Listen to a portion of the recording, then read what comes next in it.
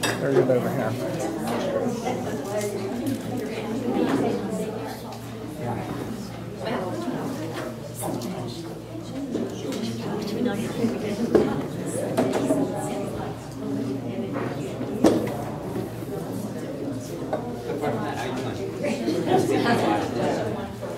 But they almost Supreme Court case. Aren't you still living out in Fort Shaw? Yeah. The Supreme Court case was today be heard. Virginia Supreme Court thing. That's what I thought it would be. Yeah, we got more seats down in front here. That's what I was surprised. We can embarrass people. I feel like we So sit one would think they would.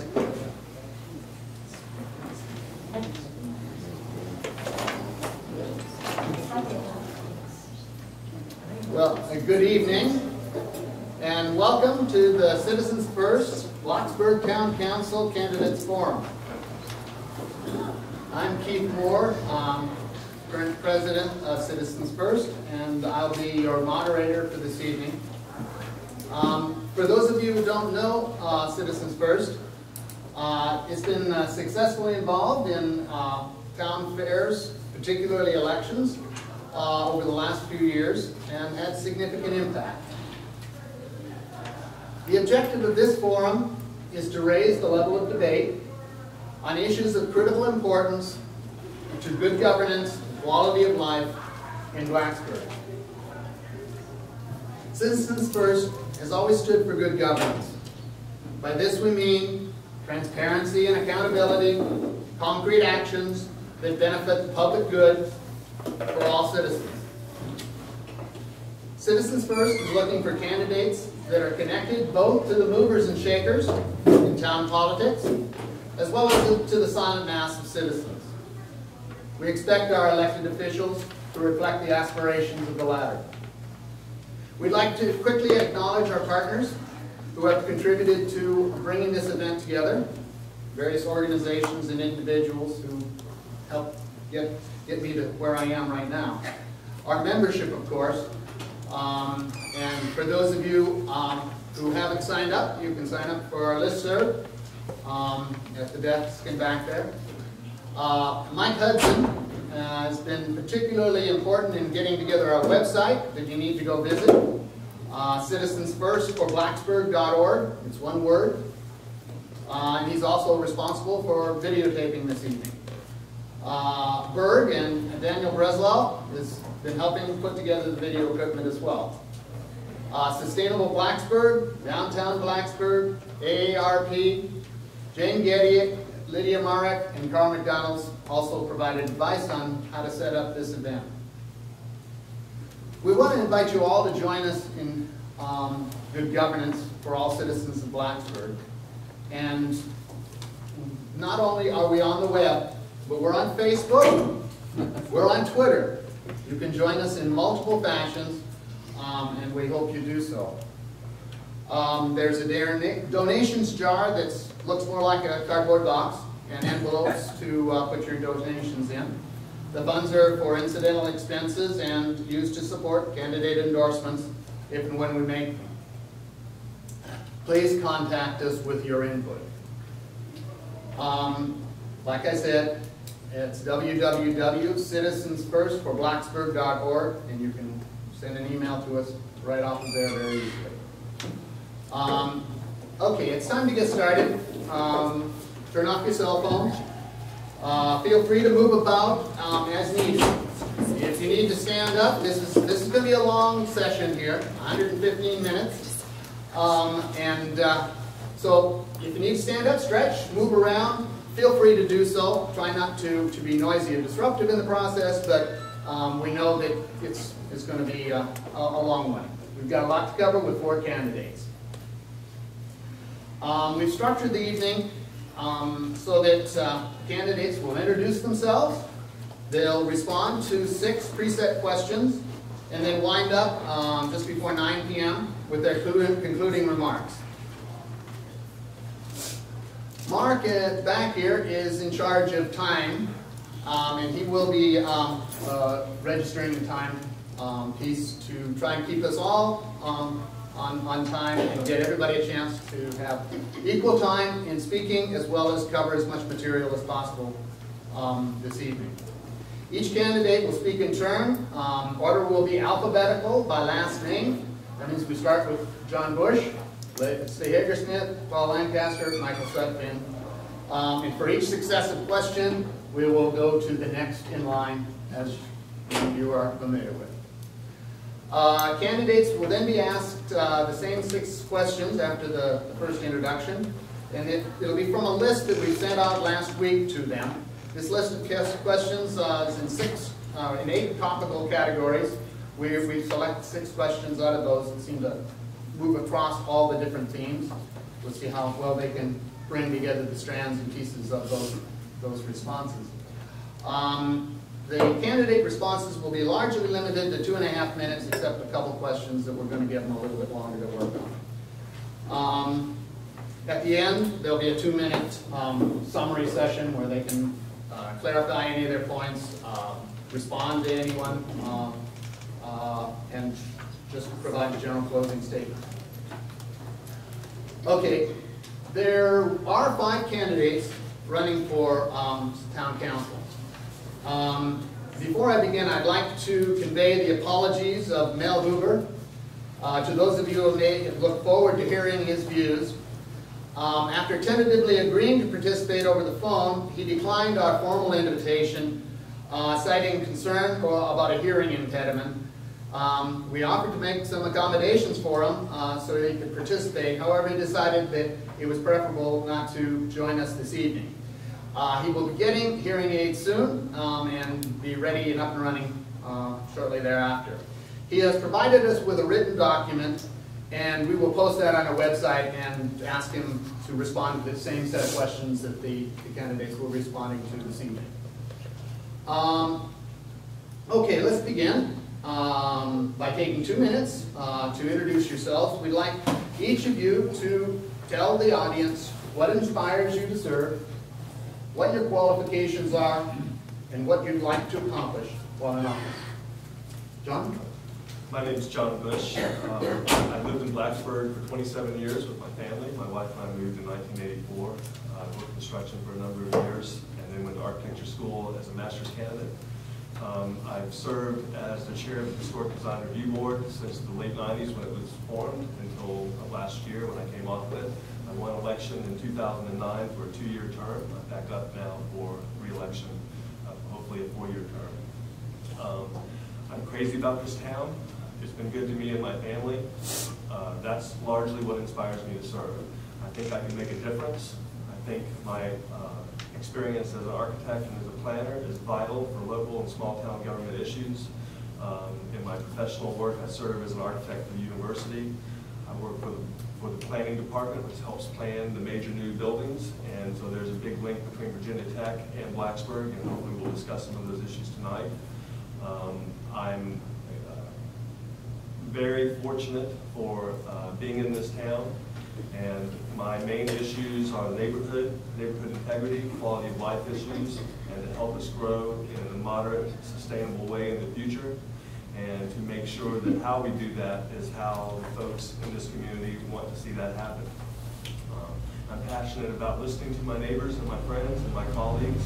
I'm also passionate about the downtown Blacksburg identity and the folks that have businesses there. And I want to make sure that they continue to be able to thrive. And I think that we'll talk about those issues as well later on tonight.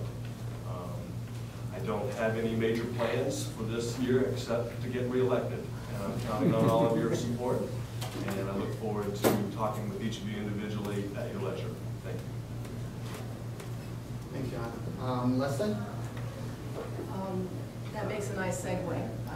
Maybe my major goal is also to get reelected, and it's pretty satisfying to feel that level of calm about things. But I do think it's a reflection of a council that presently in place that works very, very well together, collegial with shared goals, and it's very satisfying to be working with this group of people and with our very, very highly accomplished professional staff. So we're in a good place right now.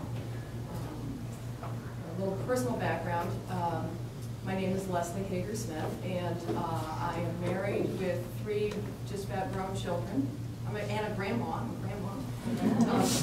We came here in 1982, and my husband joined the statistics department at that time. He is department head of statistics at this point at Virginia Tech.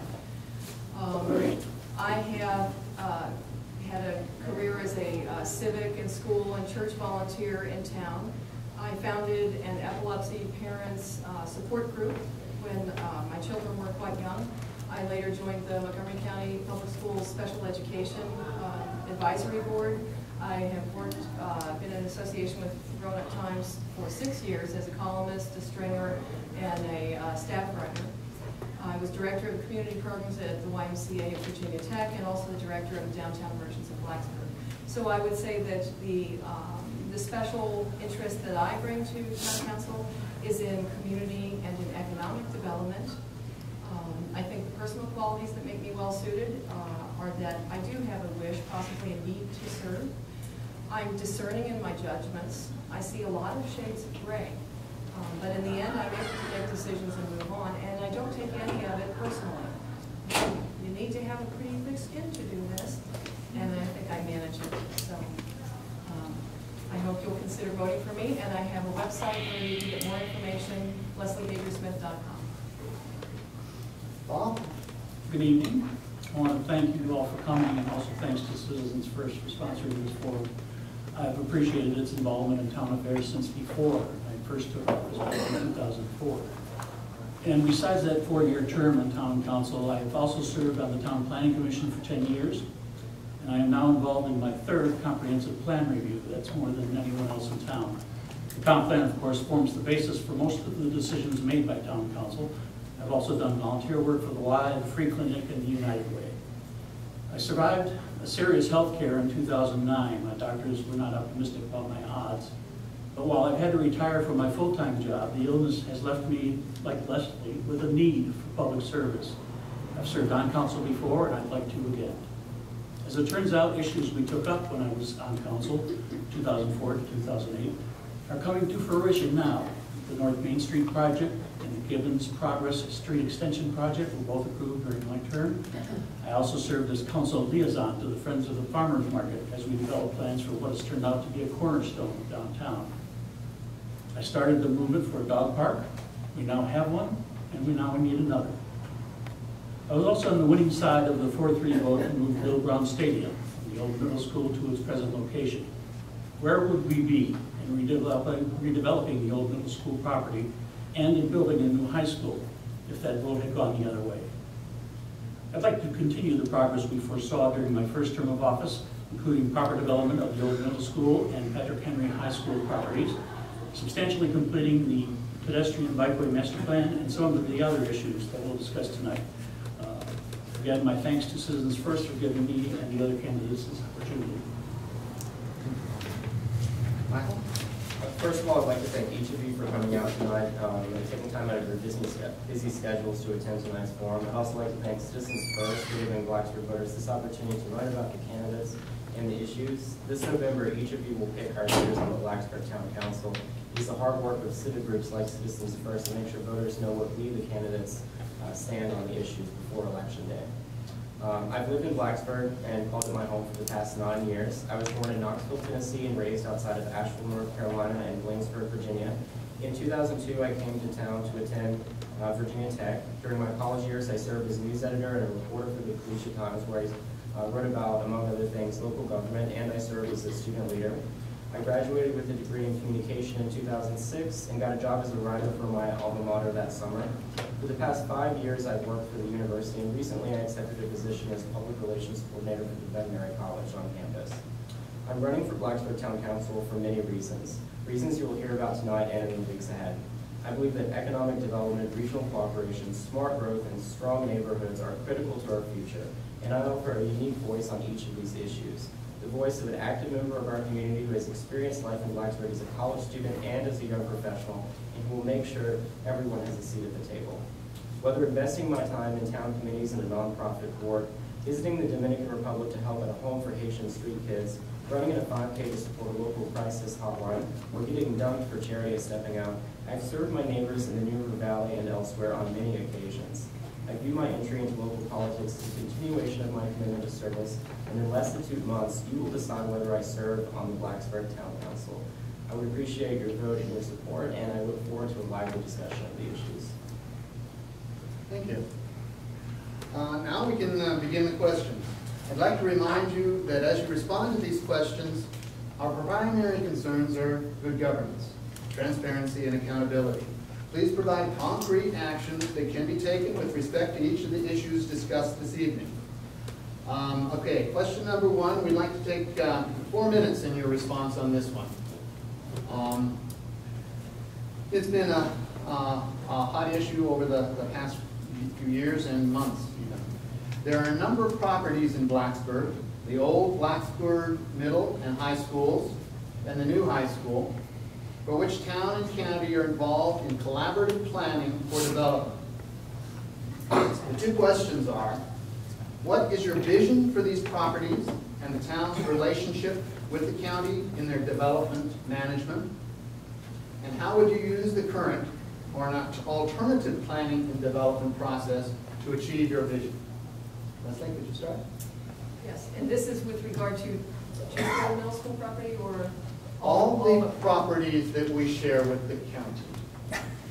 So this is a survey of all the possibilities for all the properties in town. It's about how to do it. Okay. Well, okay, let's tick them off. I don't mean tick them off like. But okay. The old Blacksburg Middle School property. There was a lot of coaching from the stands, you know, when this was taking place. But I want to say about that process that, you know, when Paul was involved in town council, there was a vote, and there was some agreement among the entities that there would be a competition. That was halted. I think it was probably in 2008. And in any event, there was not a clear-cut way forward as we began to get re-involved with developing that property. I think what was done very, very artfully with initiative by town staff and also some members of council was to do this delicate dance. After all, we don't own the property. And the county themselves, who do operate or nominally operate always with the best interest of everyone, could go forward at any pace they wished and sell that property to anybody they wanted to. And so it was no small task to bring all parties to the table and find a way forward. So just the fact that the old middle school plan was made, that may seem like a no-brainer to some people. It was difficult to get everybody to agree to that, and the result that we got was a good one. So that's probably as much as needs to be said about the old middle school. Thankfully, sanity reigned, and all parties understood eventually that the Blacksburg High School could not be resurrected. And it's not simply a matter of money. It was a problem to begin with. It was an old kind of building style. It was a sick building the whole time it was operating, and there was really, I thought, no merit to the idea of bringing that building back. I personally do not think that it serves communities well to have every child in town warehoused in one location, and save for a few elementary schools that are left now. It's sort of Monday morning quarterbacking, but if I had been involved in that vote, I would not wish to have had the middle school, one middle school instead of 2, a huge high school, and an elementary school all placed on Price's Ford Road. Nonetheless, that's water under the bridge. We move on, and it is a good thing at this point. It's at least expeditious that we have that property there, plenty of property, more than we need, and that we can move on and get the plan there. I had conversations all day on Monday with Joe Ivers, with Dan Baronato, with parent representatives from Build BHS, also with the parent representative to that planning process with the architect for BHS. And at the end of the day on Tuesday, that resulted in Dan Baronato and Brenda Blackburn coming to council to give a report and good support for members of the school board. Thank you, Phyllis and Joe, or everybody else who's here. What we learned at that time was that the plans right now are only 35% designed. They are moving swiftly to get this done. And to tell you how swiftly, it's only 35% done now. It's supposed to be finished in only a month, the design work for it. And we approved a CUP so that the site work could take place as they're still designing the school. So you have a group of people who are working really hard now and doing so collaboratively and respectfully for a shared goal. I think that's a positive. Thank you. Bob? My involvement in the middle school property actually started during the last comprehensive plan update. We came up with the idea of creating these bubbles on certain properties that would invite mixed-use development. And I think that helped spur the thinking towards looking towards mixed use for that property once it would come up for sale by the county. My next involvement was with the old Blacksburg Middle School committee, which was a combination of the town manager, myself, and a citizen representative from the town, and the same deal from the county, a supervisor, the administrator, and a citizen. First of all, it took the county a year to appoint somebody to do that. When we came up with the initial idea of doing the design competition, it took them another 3 months to okay that. Then we finally got down to talking about it and got to working on the design process. And then we got to the point where we're trying to get some details figured out and all that. And the county revealed that it hadn't actually gotten the property from the school board yet, which made negotiating about the actual property and what is going to happen to it a little bit of a moot point. So we adjourned with waiting for them to do that, and then by the time I was off council, and things just apparently fell apart. I do think that, again, had we not done the vote that we made during when I was on council, if the stadium were still being used there, I think we'd have a lot more problems dealing with that property than we do now. And also with getting the new high school built, trying to figure out what to call it, Patrick County School. Is it the old school? Is it the dead school? Is it whatever? As for that property, I think the less done, the better at this point. It is in an R4 area, right in the middle of the neighborhood. There are parking issues, obviously, that have been there for a long time. I think we should look at for example, Parks and Rec is coming up with its own idea about a multi-generational, multi-purpose recreation center, which would be a possibility for that site along with ball fields and that sort of thing. Although I would prefer another rec center on the south side of town. But that's one possibility. I don't see any high-grade development there because it's just not the right place for it. I do want to say that whatever we do with the new high school, I think the involvement of the town has been as much as it can be so far.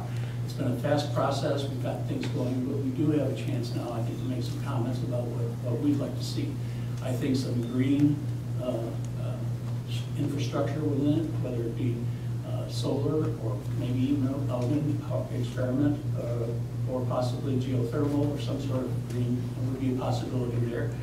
I think that I'm worried about the size of the parking lot that was raised by Mr. Bersalvo at the Planning Commission and Council meeting the past 2 weeks. And if they don't put in enough parking in the first place, the cars are going to start parking in Heathwood and Struvel's Mill, and there's going to be a mess with the neighbors, just like there is now with the current former high school, whatever it is.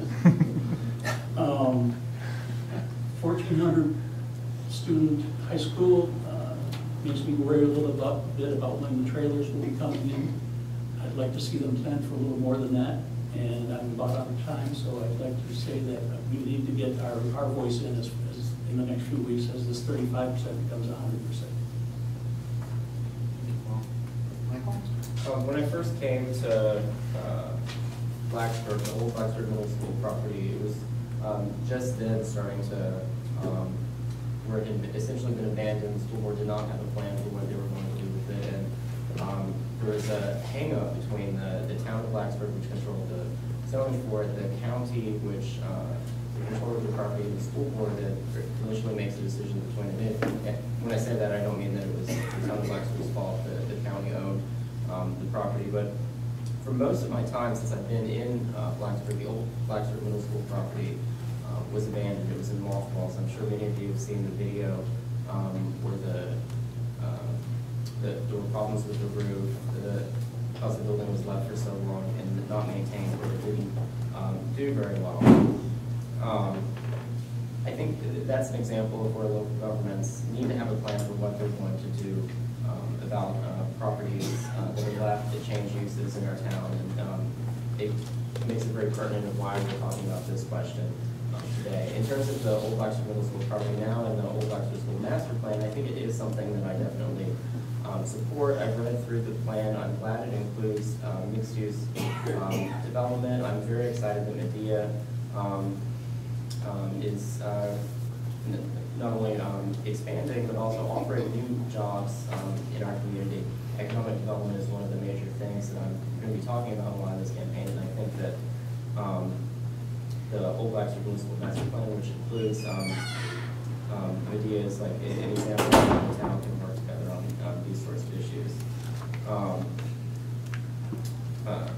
I'm also glad that the master plan includes residential space. I currently serve, recently was appointed to the Housing and Community Development Advisory Board, and we've been having discussions about including affordable and workforce housing on the property and how to deal with certain issues like parking and infrastructure types of things. So there are some questions still on the property that need to be answers, but I'm glad that we are moving forward on it. And that we're able to work together between the county and the town. For too long, the county and the town did not move forward on this. And I'm glad that, I hope that we'll be able to pick up the momentum and move forward. In terms of I'll just tick off the things, just like Leslie did, in terms of the old high school property, we don't want Blacksburg to be known as a place where we have abandoned school buildings. That's not what we want to be known for. So I hope that we're able to take this momentum and move forward and work collaboratively to find out what to do with it. I agree with Paul that I don't think that we can do too much development. We can't have like so certainly there are neighborhoods in that area. It's not a place for much kind of commercial development, but it is a place for possible residential development, possible recreational development. So I hope that we're able to move forward on those types of things. Regional cooperation is one of the other things that I'm also, in addition to economic development, going to be talking a lot about in this campaign. And I think that these properties in the county and the town working together is kind of a good example of the types of issues that we need to be working on as a community. Okay, John? Yes, I want to cover 3 specific issues on this question. I want to talk about the old Blacksburg Middle School and its development, old Blacksburg High School, what we can do with that property there, and then what's happening with the new high school property. The old Blacksburg Middle School. The county owned the property, we didn't. We controlled the zoning. It was R4, which is residential. They wanted it to be commercial. We weren't going to rezone it commercial. We were able to convince them, I think, and work with them, especially with the current chair, and get them to understand that mixed use was a better use for that property. We developed a master plan in concert with them and with our design team that the town hired. And we listened to a lot of neighborhood input, different charrettes and different activities, and come up with, I think, is a very good concept plan for how that 19 acres can be developed as a linchpin to the southern entry to our downtown. It's critical that we protect the neighborhoods. The devil's going to be in the details. The devil's going to be in how the owners of the property come to us and say they want to develop that property, and the design of the roads, the parks, the details of curb and guttering and lamps and benches, and all of that's going to be critical. But we'll work on that and we'll get that right. I do think it's a good plan. I think we've done a good job on that. The old Blacksburg High School, it's a travesty that we have these old buildings that gets torn down and torn into dust. Unfortunately, the county does not have a very good record on that. I can't support the rehabilitation of that facility, even though I like rehabilitating old buildings. What my view is, and I think most folks that live around that neighborhood, is that area is zoned R4 too.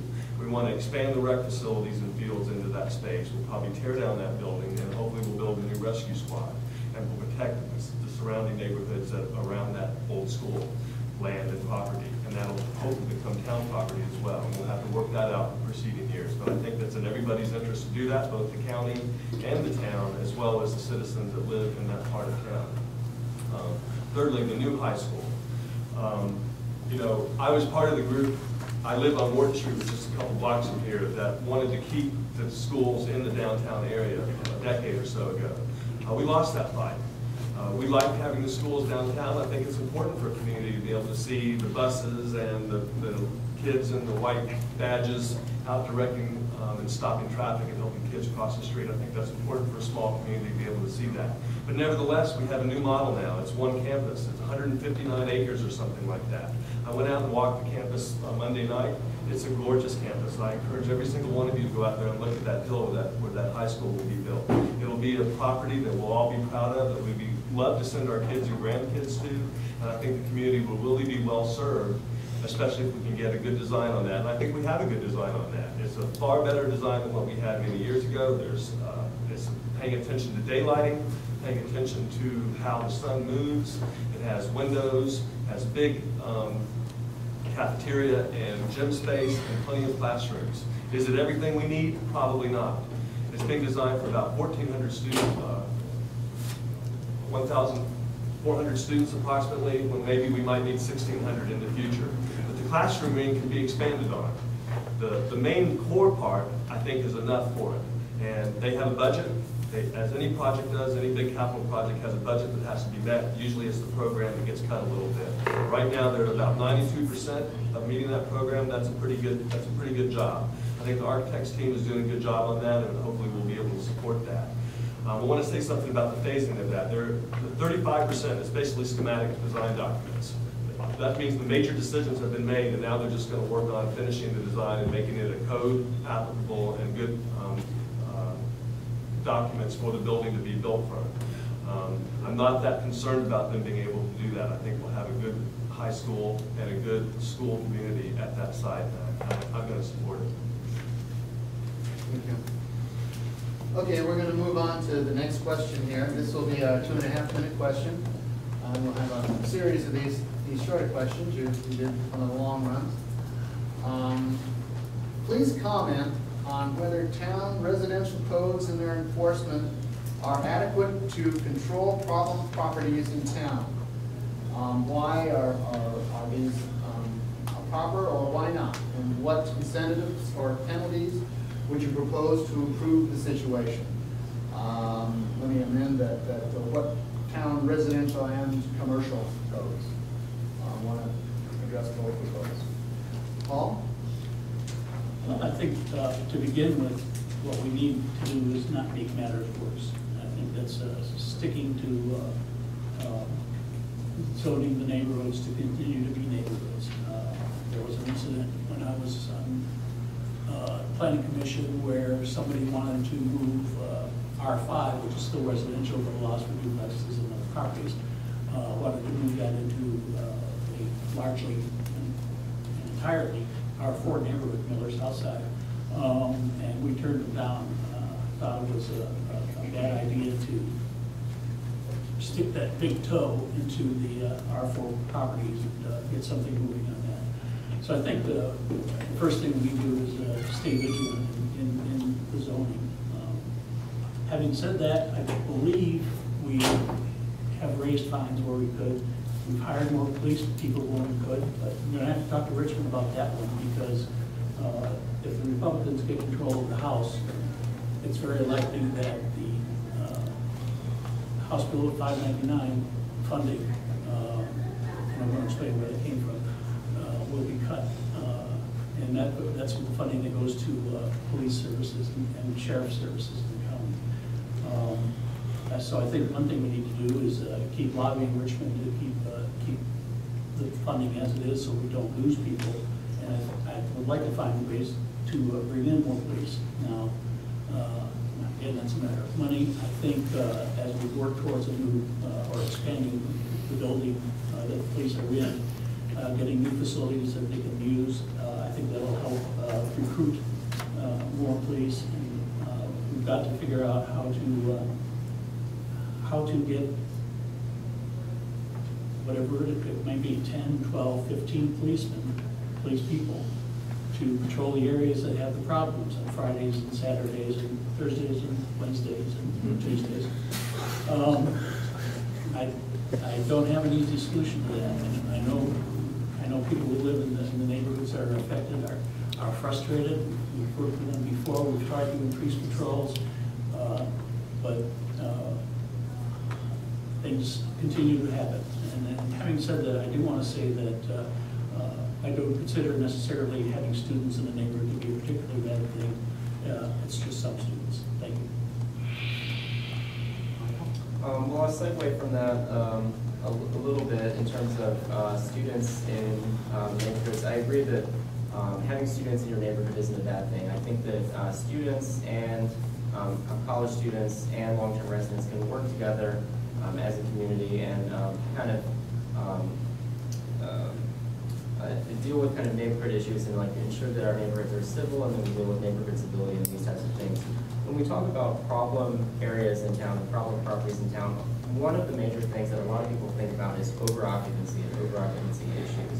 I currently live on Progress Street near downtown, and the current zoning regulations, or the over-occupancy regulations, say that you can only have 3 unrelated people that live in the area where I am. And I think that that makes sense because it deals with things like parking. For example, if you have a neighbor who has 6 people living in a small house, and they don't have enough driveway space, or they're taking up a lot of street parking that they shouldn't otherwise do, this is the kind of thing that causes problems for our properties downtown. And this is the sort of thing that I think that the town should be dealing with. And for over-occupancy,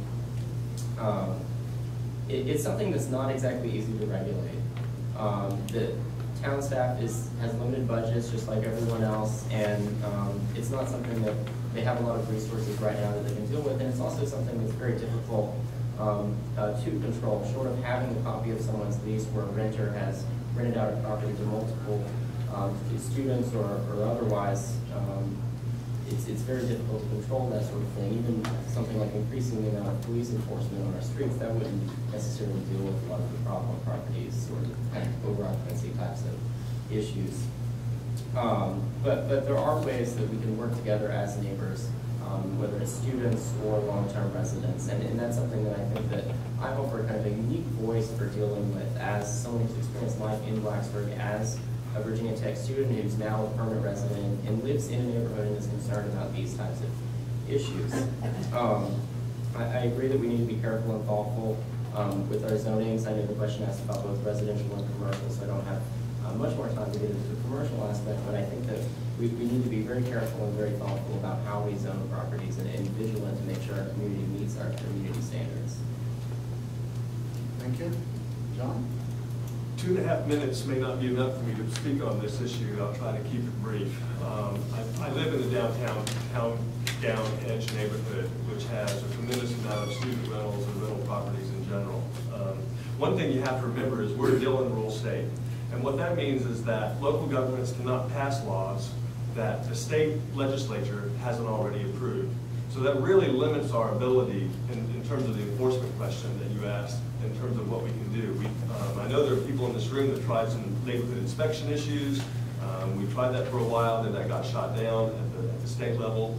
I'd like to see that we could bring that back, but that's going to take lobbying at the state level in order for us to have that power and that authority to do that. You know, there's lifestyle conflicts. You have students that go to bed at 2 or 3 in the morning, and people like me that go to bed at 9:30 or 10 and get up at 6 in the morning and go to work. And at my age now, I'm just not into being up all night. And a lot of these kids, on Saturday night, I had 80 people in front of my house after the football game. There are issues that are completely out of control. The town is not doing enough on it in some cases. In some cases, they're not able to do enough on it. We have to do something about the quality of life issues for the permanent residents that live downtown, or they're going to move elsewhere. It's just that simple. And we're going to have a downtown community that's completely rental by nature, that's either owned by absentee landlords that live out of the town, out of the region, out of the state, or even some that live in, now, it's not students and it's not rentals per se. I live in a neighborhood that has plenty of rentals by people that live in the neighborhood, and in 23 years I have never had one issue with any of those folks. It's often from the density, from where you have a 28-bedroom apartment across from what are essentially residential houses, the density of people, and the fact that the landlords really just don't care. And that's the issue. We have to get to the landlords. We have to get to the people that own the properties and convince them that we can partner with them to make the neighborhoods a presentable thing. I don't think it's in anybody's interest to have the permanent residents want to move out of their neighborhoods because the quality of life has been deteriorated to such a high degree. Are there positive things? Yes, there are. I know there's a group around here, that some people in this room even, that are considering some bike patrols in the neighborhood and extra communication. One thing I know I do, I go and talk to as many people as I can as soon as they move in and introduce myself and tell them about my family and let them introduce themselves. And sometimes that works. I've started to talk to different landlords, and sometimes they're very helpful. But we really have problems. The town has to do more. That's something I want to try to work on in the next couple of years. Okay, just to, I want to be clear, my understanding of the question is that what you're asking is specifically is whether town codes are adequate and their enforcement are adequate. And if not, what should be done? Okay. And my answer is the town code is acceptable. It's pretty okay. There are difficulties that we've encountered, like the rental inspection program that was shot down at the state level because of Dillon's rule. We attempted another kind of ordinance. In fact, lots of localities have tried to get an ordinance, a law through the General Assembly, and it's shot down by real estate interests. We wanted to do something as simple as create a registry of derelict owners for downtown properties. And so the state did not permit us to even create a list. Okay? So that gives you an idea how far-reaching some of those prohibitions are. But several things come to mind here. But I guess the short answer is the codes are okay. The enforcement has fallen short and continues to fall short. And one of the reasons why, and this is a theme that goes throughout, is we are a small town. We are a small town. We live large. We have big aspirations. But when all is said and done, when we need something done, we have a staff of possibly 2 people who can change that zoning ordinance. 2 people who do all the enforcement for the 45,000 of the rest of us. And so we are understaffed, and we are not getting to the enforcement piece of it. That's just true.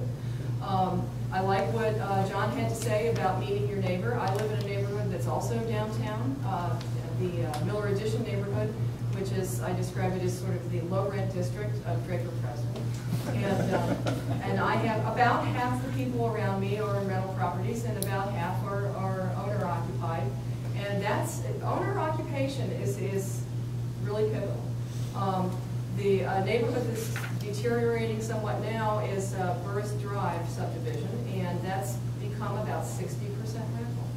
And there's the danger.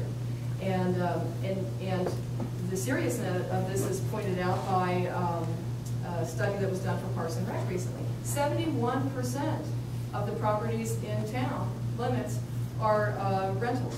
So it's something we need to work out, but I'm uncomfortable with the student regular person divide, because what we need to seek is civility in all our relations, in government relations, in citizen relations, on football days, and that's not to do with anybody that lives here.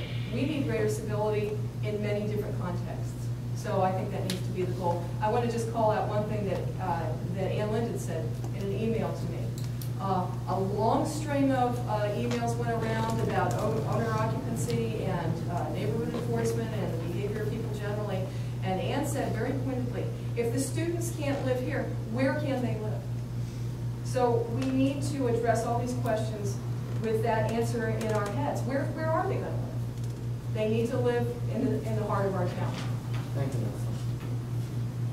Okay.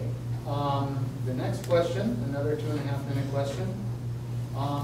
Do you believe that Blacksburg is a bicycle and pedestrian-friendly community? And what are the greatest impediments to increased walking and cycling in Blacksburg? And what are your priorities for implementing the bikeway pedestrian master plan that citizens are currently drafting for inclusion in the comprehensive? Michael? Okay, alternative transportation was one of the 4 major issues that I campaigned on in the 2009 election. It's something that's very near and dear to me and something I'll continue to be talking about in this election. There are many reasons why it's important to have a community that's friendly to pedestrians and cyclists and people who use alternative transportation. One, it reduces greenhouse gas emissions and is more environmentally friendly. 2, it saves money. There was in 2008 a report by the American Public Transportation Association that someone who uses public transportation instead of driving will have an average savings of more than $8,700. Certainly, not everyone can rely entirely on alternative and public transportation, so that statistic doesn't apply to everyone. But that just goes to show that this is an economic development types of issue, and we do need to have a community for both environmental and economic reasons that make sure that we're pedestrian, bike, and transit friendly. I think that Blacksburg is a very bike, pedestrian, and transit friendly community as it is now, but there are definite rooms for improvement. I'm glad that we have programs like the Safe Routes to School program, which are extending sidewalks near things like Harding Elementary School, which are making our community safer for students and making it so that they can walk from their neighborhoods to their school, and I think that that's a great thing. I also think that there's some room to create more bike lanes and that sort of thing in town. I know that there's a controversy with the North Main Street improvement project that it doesn't include bike lanes, and I know there's a gentleman who's come to some recent town council meetings and talked about that and how it affects his bike shop. And I do hear his concerns, but I also understand why the town decided to do wider sidewalks instead of including a bike lane. I talked about in the last election about the need to have a fully connected bike path in our downtown area, and it is a little bit disappointing that we aren't going to have a fully connected bike path, but I think it is important with things like the $89 million Center for the Arts, which is coming downtown, and the emphasis on the arts and the North Main Street Improvement Project, that we also work on creating a pedestrian-friendly community as well. We've got to negotiate what we do in terms of alternative and public transportation to ensure that our community creates more opportunities for people to do this. Just going back to the economic and the environmental reasons to make sure that our community is bike and pedestrian friendly. Are we a bike and pedestrian friendly town? We're trying. You know, we made some good improvements over the years. We have a nice trail system that people can get on and walk, bike, and skate, and among other more forms of transportation. People that know me know that I walk all over town and run all over this town when I was able to run, and now bike quite a bit. I'm passionate about these issues, but we need to do more. It's that simple. I'm not happy that we have the North Main Street Improvement Project that lacks a bike lane. I don't think it's an either-or situation. I think it's both and. I think what's happened is you have designers and civil engineers and traffic people who are more concerned about some issues, and they don't list that as a priority. It wasn't a priority, so it's not in there. We could have done all of that, in my opinion. I think the College Avenue Promenade right now lacks a bikeway. I think that's a mistake. I'm going to keep saying that at every chance that I get. Sooner or later, you know, we should be connected if we put the lanes in there. It's no different than putting broadband every time we open up the ground and have an opportunity to put the conduits in the ground to do that. And anytime we don't do that, we're making a mistake. And personally, I don't care what the excuses are. I think they're mostly excuses, and it's because we haven't made it a priority. There are other forms of transportation. Not everybody is able enough, particularly to bike and walk and move as an able-bodied person. I'm fortunate in that regard, but I must remember that not everybody can do that. So we need accessible parking spaces. We need bus drop-offs and bus transportation. We have a great bus service here in town, the Blacksburg Transit, that's serving not only our town, but the school, as well as Christiansburg now. I support those ideas. I have a copy of it Town of Blacksburg Master Plan, Bike Plan here. It's a working document. It hasn't really been published yet. Of course, I'm going to support that. I'm going to support that inclusion into the comp plan. Support that committee that's working on that. And hopefully they will lobby and get all of our designers and our people that design our roads and corridors to include bike lanes whenever we can in every single case. Anything else is just simply not acceptable for our town. Other towns have done it. Look at Eugene, Oregon. Look at Denver. Look at Boulder. There's plenty of places where people can do that. It's just a question of priority and will. And that's really all I have to say about that. Yeah, I would say, this may be splitting hairs, but I have some information here on the needs assessment that was just done for the Parks and Rec program. And I would say, based on hard data here, that we are very friendly. We are a very pedestrian, bicycle-friendly community. Do we have all the paths we need and want? No, we do not. But that's different than being open to the idea of needing them, wanting them, and using them more. So that's a distinction I'd like to make. You know, you can blame it on topography. It's a hilly kind of place. It's not as easy to bike here as it would be in Florida.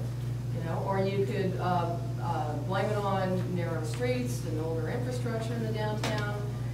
But none of that explains how come you can do it in Amsterdam or other European countries or the towns that you just named, John. So, you know, part of it is just willingness. Part of it is making that cultural shift.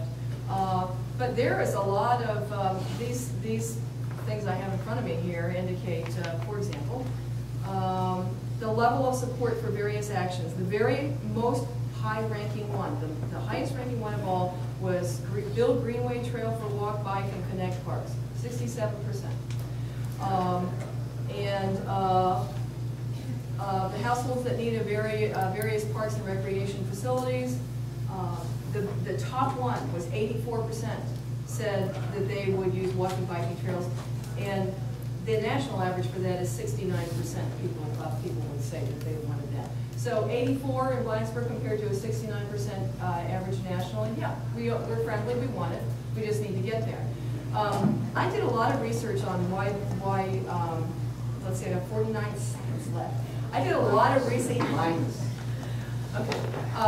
I did a lot of research on why there is no bike lane in our new traffic circle. I think that would have been a mistake. And if we had put it through there, it would have been an orphan pathway because it does not connect in the downtown. So some people think we goofed. Some people thought we never thought about it. Some people are convinced no matter what you tell them that it was still a mistake. But let me tell you, the traffic circles generally will reduce the serious and fatal accident rate by 80%. You get a 40% reduction overall in accidents of all types. And if you put a traffic circle in one, the fatalities go back up to almost to the 80% mark. So the engineers told us the only way to do that safely is you have to really own the lane.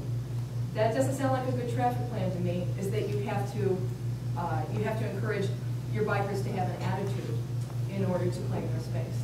That's not a good pathway. Could end up more of a vertical attitude than a horizontal. Yes, yes. So horizontal and vertical. Yeah, I see your point. We are both blessed and cursed by the decisions of our predecessors. And in the case of biking, I think, taking that into consideration, I think we do a pretty good job as a bicycle and pedestrian friendly community. I think once we figured out that bicycling and walking were good ways to go, probably back in the late 80s, I think we started doing what we could to get trails and bike lanes going. Having said that, there are just some places that, because of the way that were built in the past, it's going to be hard to try to get something in place. Having said that, I do want to particularly address the question about the priorities for implementing the bikeway pedestrian master plan that citizens are currently drafting for inclusion in the comprehensive plan. When I was in council, I proposed that we find out what the cost would be of substantially completing that plan, then put a referendum to the voters whether they would accept a 2-cent real estate tax increase or some other kind of tax increase to raise the funds to specifically take care of that issue. I think we need to get the plan substantially completed, and I think that would be one way of doing that. When I was on council, I worked with Steve Ross, the deputy town manager, to get more bike racks downtown and also to place them in more visual places. There was one by the Art Armory that was kind of near the back that nobody could see. We moved that forward. We tried to put in some more bike racks where people could see them and make more use of them. Although the gate around Gillies and that area seems sort of to be a popular place.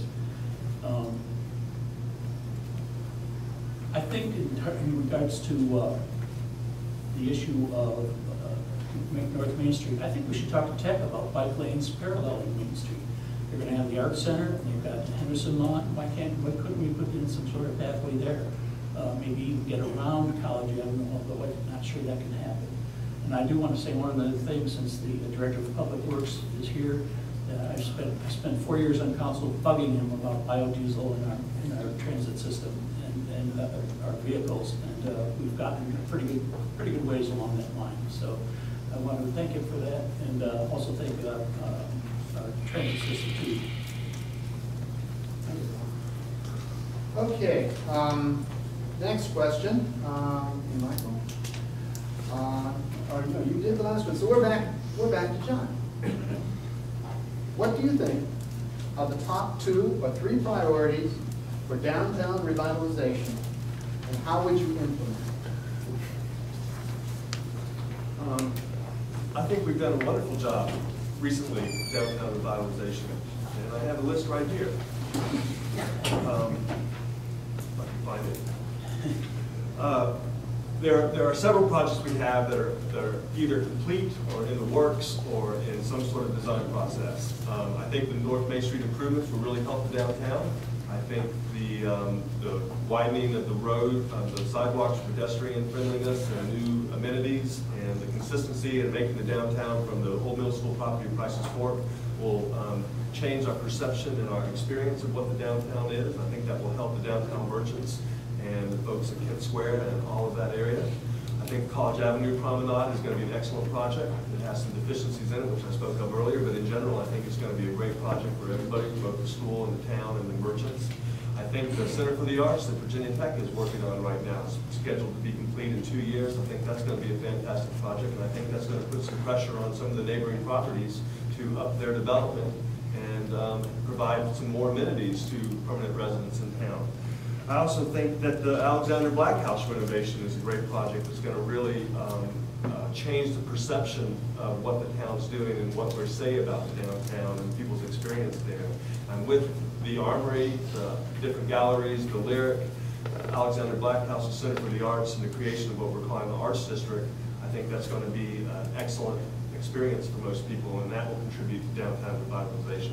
There are 2 other things I want to mention which are ongoing. I think the historic district, creation of the district and the strengthening of that ordinance and the experience of people they know about our excellent and extremely unique history, I think that will contribute to the downtown awareness and revitalization. And the last but not least, I think, is our incredible farmers market. That's been just a remarkable project. And people come from all over, not only the town but the region, to experience that market, both the structure of the timber frame white oak, as well as what we have used that for traditionally, as well as the other opportunities we have for future use, such as music, Christmas events, and other types of events, has really revitalized the downtown. Of course, the Lyric Theater was something that happened several years ago, and that's really something that that we cherish and use frequently, both my wife and I know plenty of people experience that. So I'm excited about the downtown. I think we're right to focus on that. The downtown is our culture and our identity. If we lose our identity, we're going to lose our soul. So I'm glad we're focusing on that. Leslie? Well, I guess I think John's done a really excellent job of calling for all of us to mind the fact that the downtown is in very much better shape than it was even just 4 years ago. And he's named quite a few projects that are just making it look really good. So I think our prospects are great. I think certainly it's one of the nicest in the region. And when other people, look for exemplars, downtown Blacksburg is one. But you asked for what are the 3 priorities now, and so I will go on to that. I worked with, first as director of the Downtown Merchants of Blacksburg, and then I transitioned once I joined council to the Downtown Revitalization Committee under the capable leadership of Vice Mayor Susan Anderson. And so we have had remarkable success with creating a package of incentives for downtown businesses to move in and improve properties. Especially, there has been good success by directing CDBG funds to facade improvements. We've got 5 or 6 completed or in the works, and that has been a very attractive program, and it was almost instantly successful. The first round of grants were attractive to people widely, and we're into, I think, now a third set of grants. I think, though, that the next thing that really needs to be happening, and it is a product of that committee, is there was some work being done on recruitment. And we really need to do a much more energetic job of recruiting. And I would focus specifically on specialty retail for the downtown area and also on tech companies. They found their way downtown on their own. We need to be there to catch. We've got TechPad above PK's. And anchoring the other end of town, it will soon be Modea.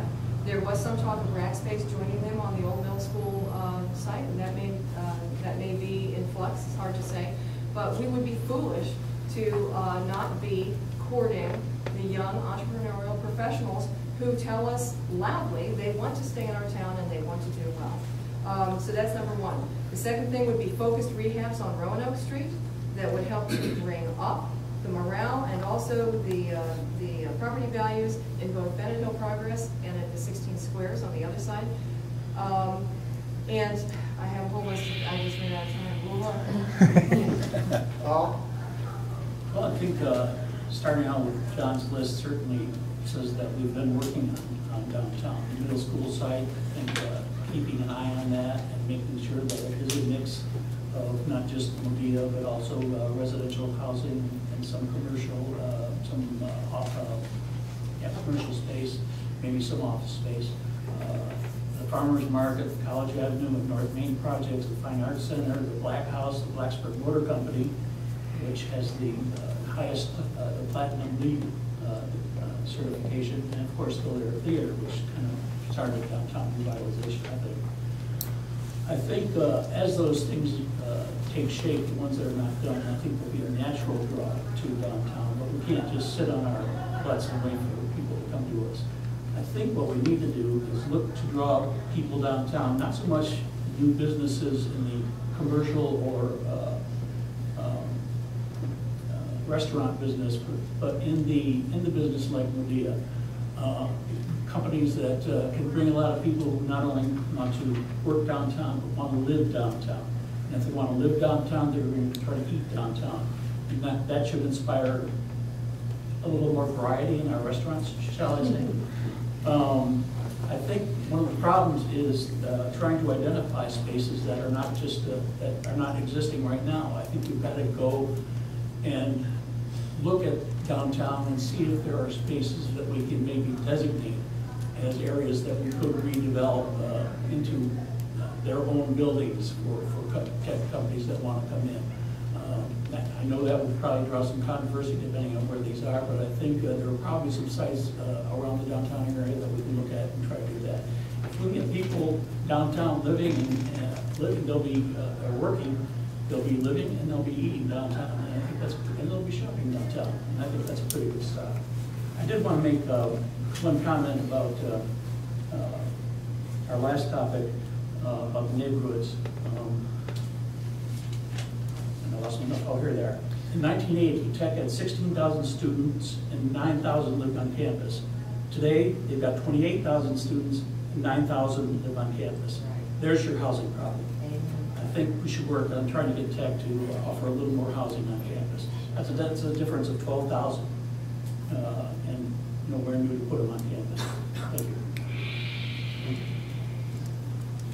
In terms of downtown revitalization, there's a lot of things that the town of Blacksburg can do to work to improve our downtown area. The first one I'd like to talk about a little bit is one that Leslie mentioned, and that's retaining our existing shops and restaurants and commercial and retail opportunities and recruiting new ones to our downtown area. In 2009, the Blacksburg Town Council passed a resolution that created a tourism district overlay as part of downtown, and it created an incentives package to recruit and create incentives for entrepreneurs, like Leslie was talking about, to come downtown and open up shop in our downtown area. And I think working with that, I haven't heard much from that since it passed in 2009. I think that working on types of issues where we recruit new businesses to come to our downtown area are exactly the kinds of things that we need to be doing. And there are other ways that we can help retain our existing shops and restaurants that are in town. Leslie also mentioned the Community Development Block Grant program. I also serve on the Housing and Community Development Advisory Board, and it was recently appointed to, and we've been working on the facade program, which helps kind of revitalize different parts of town. You may have seen different areas where there's been construction on the facade of those areas, and that helps create a goodwill between the town of Blacksburg and our business community, and helps beautify our downtown area. Second, I think that making sure that these projects that are going on in town, whether it's the North Main Street improvement, which will definitely make our town beautiful, and also deal with Virginia Tech's constructing the Center for the Arts and the focus for the arts in the College Promenade area. Making sure all of those sorts of projects work together to improve our downtown area and increase foot traffic. Downtown also, like was mentioned previously, the old Blacksburg Middle School property with Medea coming downtown. I think that's a great thing, and that'll have a way to extend in what people think of as being our downtown and ensuring that it's successful. I don't have very much more time, but I will say that downtown revitalization is just a part of economic development. And there are other things that we also need to do to ensure that our community is successful, whether it's recruiting more high-tech types of businesses that bring more jobs to our community, or working with the Blacksburg Business Climate Task Force to implement its types of recommendations that's coming out with to improve communication between the town and the business community. Okay, we're going to shift gears here a little bit and give you a little bit more time for this next question. It's an important question to citizens first. It's about governance and how it's conducted and how it's done. Ideas for improving the quality of local life in town often change as they move from conception to implementation. Developers have been known to mislead citizens, town staff, and elected officials. Bait and switch. What steps would you take to ensure that truthful and accurate information is always provided to and issued from the town of Blacksburg? How would you harmonize the objectives of a diverse citizenry with the implementation of those objectives by town staff? It's a 5-minute question. And Leslie, you can fill it. Yeah, I'm not sure, but okay, so what steps would you take to ensure that truthful and accurate information is always provided to and issued from the town of Blacksburg? You cannot always assure that the town of Blacksburg is always going to get truthful information because we get it from so many sources. I'll go back to this example that I named a little bit earlier. On most of the weekend, I was hearing, people were anticipating that the Blacksburg High School CUP was going to be approved on Tuesday. And I began getting emails, and I began hearing from concerned citizens who were getting apparently accurate information from people who were involved at the ground level with planning for the school. And I grew very concerned also, and so as soon as Monday arrived, and when I continued to get now phone calls from citizens, I went directly to members of this planning committee, and but did not stop there, and ended up speaking also through the day as I went to various meetings and I took a tour of the site along with John and with Susan. Spoke with the director of facilities for the school.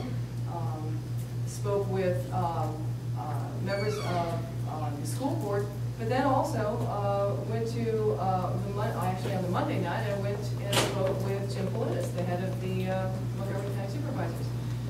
And it took about the first 4 or 5 conversations to get the fuller blown picture. So if I had to answer exactly what would you do, you have to have a really finely tuned BS detector. And it needs to almost always be on. And people aren't venal. You know, usually they're worried or hurt or concerned for any number of reasons. And so you need to have a really good screening mechanism. You also need to have the passions and the passion and the patience to keep on slogging through the process. So, you know, we will hear from citizens, and then we sometimes, you know, you can get good information from other localities, or sometimes not. There's typical problems with just, you know, people can be available or not available. It depends on whether it's on a weekend or, you know, it's before or after hours or whatever. It takes perseverance. It takes perseverance, and it also takes, I think, a carefully honed sense of what is appropriate. Something that has come up on town council in the 3.5 years that I have served is, you know, working with town staff. There is a mature and careful balance that takes place between, you don't micromanage, you don't do that. And if you've ever hired, fired, or managed people, you learn to do it respectfully. Your success is a product of their success. Your role is to see to it that that staff, we have a staff of approximately 300 for this town, and maybe 250, I think I just read the figures, for seasonal and part-time. It's a big staff. You can't be up in their face all the time. And also, if you fantasize that you can be in control of all that, you're wrong. So, anyway, all these, you know, how you behave depends on with whom you are speaking, but always you need to be engaged in an I and down with members of staff, with members of the community, with your colleagues on town council, with other elected officials. I take care not to micromanage, but I also take care not to fraternize. I don't like cronyism. I don't like cliquishness. I don't respect it in other people, and it gives me red flags when I see some of that take place within organizations. I try to make my standards clear without shaming people. So that's, you know, I guess, you know, that's my answer to that question. Now, you said, how do you harmonize the objectives of a diverse citizenry with the implementation of those objectives by town staff? And my note to myself is, I don't know what this means. But now that you say it again, I mean, I think I do have one response to that, and that is town council sets policy. Actually, that makes this plainer too, the whole conversation. We don't manage the staff. The town manager manages the staff, but town council sets policy, and we need to be clear, respectful, and unapologetic about that. So that's how I would seek to get that kind of balance. Thank you. Paul? Well, let me start by providing one of my famous sayings that 90% of the rules that we have on the books are for 10% of the developers. If we could get rid of the developers who lie or who put up shoddy developments or in other ways mislead us, we could roll back 90% of the regulations we have, and I think that would go a long step towards getting truthful and accurate information out there. But that's not going to happen. And I'll give you an example of the problem with the truth. The truth is always what some people think it is, and not necessarily what it actually is. When the urban development areas came up a few weeks ago, all they were to, it was the state ordered localities to enact these urban development areas. And we took what we essentially had already picked out as areas of areas we wanted to redevelop anyway. And took those and tried to concentrate on those as areas where we might do more urban development, more rebuilding, more bringing back the areas to where they should be. An example would be on North Main Street in the Eats area. That area is vastly underused. I think we can do a lot better job with that. Well, we had people who showed up at the council public hearing. One person showed up, she said she lived on Apperson Drive, I believe, and she said, is this going to mean that you can take my property to build a commercial enterprise? That's exactly opposite of what this bill does. But some Tea Partiers came up, see, Bristol, Abington, Floyd County, I heard maybe Pulaski County, and spoke at that hearing and spread the rumors that this Urban Development Act is some sort of UN conspiracy to take over the world. I don't know. You know, somebody is always going to have an axe to grind, and truth is not important. I don't know what we can do to deal with that other than listen and decide people who are making the intelligent decisions. I think when we do work to make decisions, working with a diverse citizenry and also try to get things done in neighborhoods that maybe not everybody is in favor of, I think we need to not just make a decision and leave it at that. When we approved the Progress Street extension, the neighborhood, the Shenandoah neighborhood was not very pleased with that because that would be more traffic. So we formed a committee, Tom Sherman and I, and Del Shermer, and a number of residents from the area. And we took a look at what else we could do with that project. And we, for one thing, there was a big bump on Progress Street between the two Seminole Drive intersections. We cut that down. While we were talking about the area, we got over to Whipple Drive and looked at making a continuous sidewalk there because that's something that was vastly needed. That road can be very dangerous because people tend to fly on it. And also we provided street lighting on Whipple Drive because that was another thing that had been considered. Improving the Patrick Henry Progress signal. I know not everybody might be happy with the stoplights, but we did that. We improved the how it works for turning, and we reduced the speed to 25 miles an hour. Nobody goes that speed, but we try.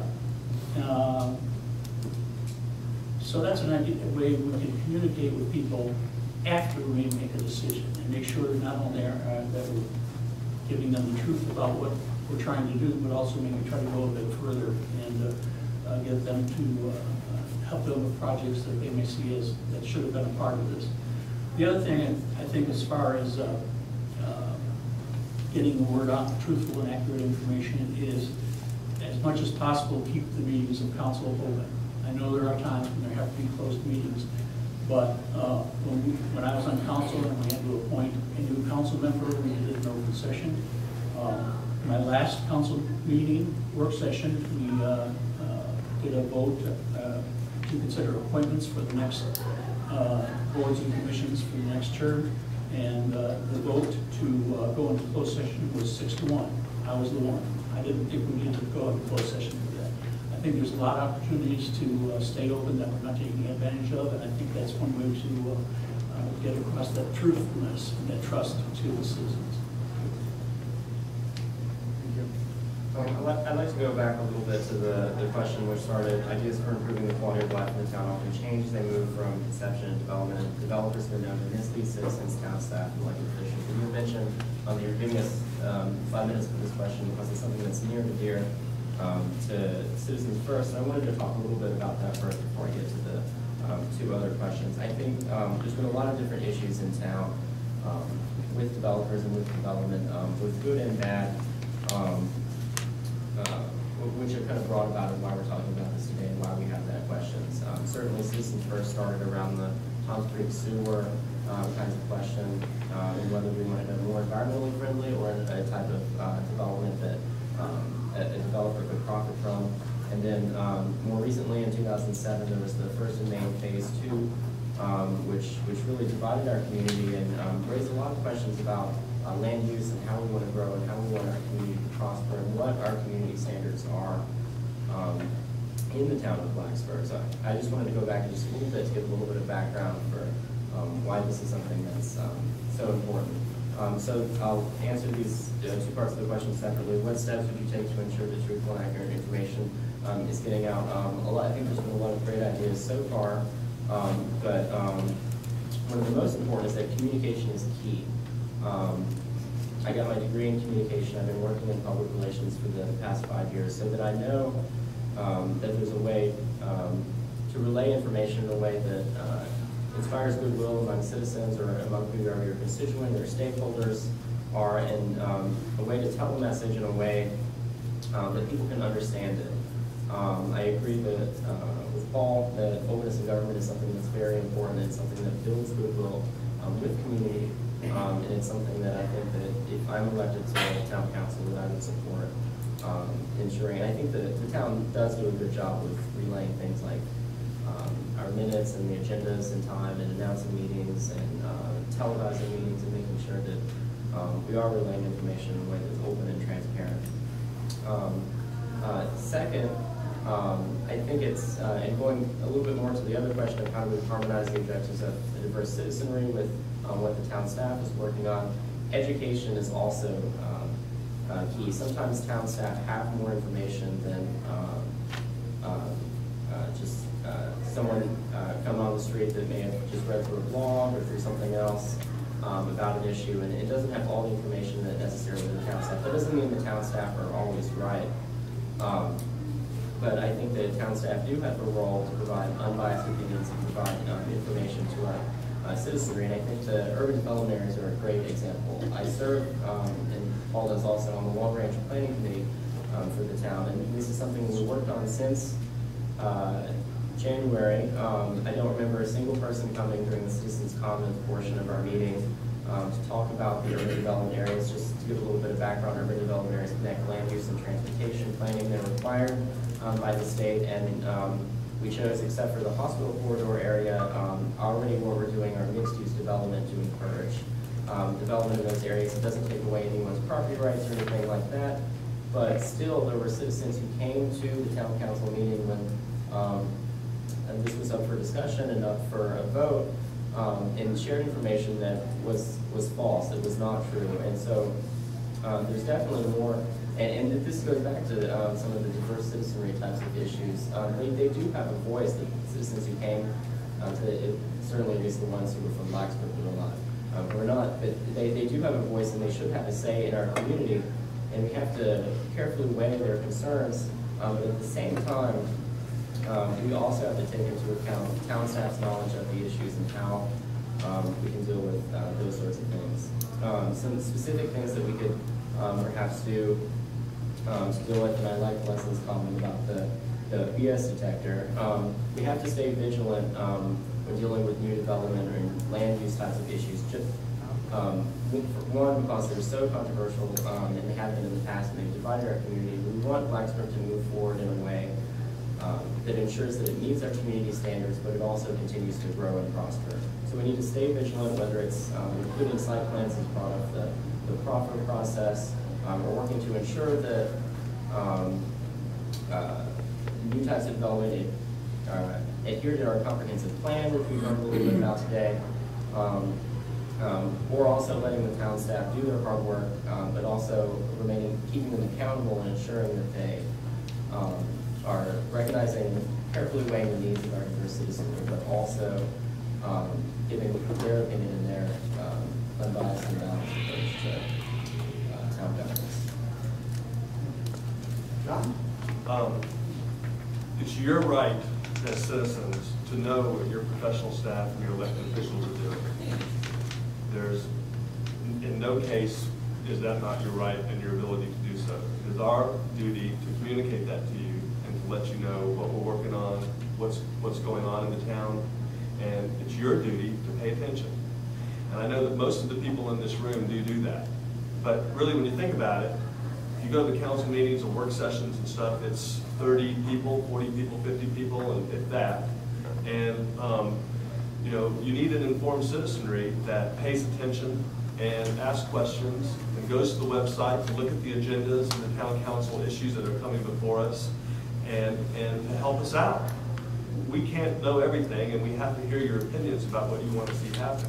That's the fundamental part of what good governance is an involved citizenry, an involved press, and an involved citizens that inform their officials what their views are on things. And it's our job to act on that. We have a professional staff, and I think we have a council that researches issues and does their very best to understand the ins and outs, the pros and cons of any issue before us. In a small town, land use issues are almost always the most contentious. And in a small town of ours, which is bounded as roughly 19 square miles, where we're bordering on civic, residential, churches, business, commercial, and other uses, where we're literally right next to each other, anytime you have some change in that, that's going to get a lot of attention. And people often don't deal well with change. And sometimes when that change is happening, when things are talked about or plans are submitted, or even initial discussions happen, rumors start happening. And then you have misinformation and things that sort of spiral out of control. I think we do a pretty good job of trying to communicate as well as we can what the true issues are and where the real conflicts lie. But you know, not everyone's perfect. I think though, with our open work sessions, open council meetings, television that you can get on the web and watch, or you can watch it on the WTOB. We make every opportunity for every citizen that wants to participate and pay attention for them to know what the town staff and the town council are working on. As Leslie mentioned earlier, the council has 3 employees. We have the town manager, we have the town lawyer, and we have the clerk. Everyone else is the town manager's employee. That's how local government works, really all across the United States. So, you know, what we can do, as Leslie said, is set policy, and it's the staff and the manager's duty to implement that. If there's a communication breakdown, we have to work on that. And in my view, that's simply not acceptable. Because if we say that we want policy, from my point of view, that policy is really coming from you, what you want to see happen. When there's conflict between, say, the development community and the neighborhoods, I have to make a decision based on comments from people that I trust and know, and people I think have balanced views on these issues, to try to make a policy statement and take a vote on a particular issue. I supported 1450 when it happened several years ago. I still support requirements of that nature, because any large commercial development above the 50,000 foot threshold, which I believe is where it is right now, is of such a magnitude that it has to go through the CUP process. It has to have the eyes and attention of neighbors and friends and the comp plan and the planners and the elected officials, and to have that review in the biggest and broadest way possible. If we should err in the part of covering things too much and not too little. Are there cases when we have closed meetings? Yes, there are. They really only happen in 2 ways. They happen if we have a personnel issue, and I think that's generally a rule across the state when people have closed meetings. And sometimes when we're discussing real estate property or cases that we have and we're trying to work out some settlement with a litigant that has issues with the town, and we don't want those issues to get out in the public. I think that's fair and judicious, and we try to be judicious about that in every case. You know, I don't really know what else to say about good governance. I think it's critical for us. Of course I support it. Have we always done it? I don't know, but I think we're really working on it. And I think this council, as it's presently constituted, is a firm believer in that as a primary principle of what our duty is to our neighbors, friends, constituents, and fellow citizens. And so I pledge to continue to do that and work on that at every opportunity. Okay, we have one last question here. Sort of to wind things around, it's a 2.5-minute question, and then we'll get our summaries. Virginia Tech and the town of Blacksburg live in a symbiotic relationship. However, many feel that the town does not get a fair deal in the relationship. What can the town council do to improve that relationship? Paul? Well, let me begin with an editorial in the Monroe Times dated April 1st, 2006. The Blacksburg councilman, Paul Lancaster, has a dream. He the news of a day when a meal eaten on the campus of Virginia Tech is treated and taxed equally as any other meal eaten in the town of Blacksburg. More to it, the final line is Tech should make Lancaster a dream country. We ain't there yet. We still need to work on that. I really truly don't understand Tech's problem with this, because actually Tech would gain money. They get a percentage of the taxes that are collected. So go figure. Having said that, there actually is a lot of cooperation that goes on between the two entities. Everything from the airport to a regular meeting of the two town council people and some high-tech officials to discuss other issues. There are cooperation, obviously, on things like the police and rescue and things like that. So there are actually a lot of things to which the two entities work hard to get along to try to improve Blacksburg and Virginia Tech. Having said that, I think there's more that can be done. A lot's going to, until this meals tax issue is resolved, we're not going to be able to make much progress, because Tech just refuses to budge and refuses to give up. And I really think we're in the best situation. The problem we have is that we're the only locality in the state with this sort of a problem. 40,000 people living in town and a 28,000 student body, whereas most of the other locations have either small universities or, like Fairfax has George Mason, but Fairfax has 1 million people. So it's hard to get other localities to see where we're going and try to get them to come along. That's been another issue, to try to get something through the General Assembly. I think we can try to work through the General Assembly. I think it's going to take time. Tech has full-time lobbyists up there, and it's going to take a couple of years, but if they're not willing to come to some sort of agreement, and I think even a payment in lieu of taxes could be a possibility.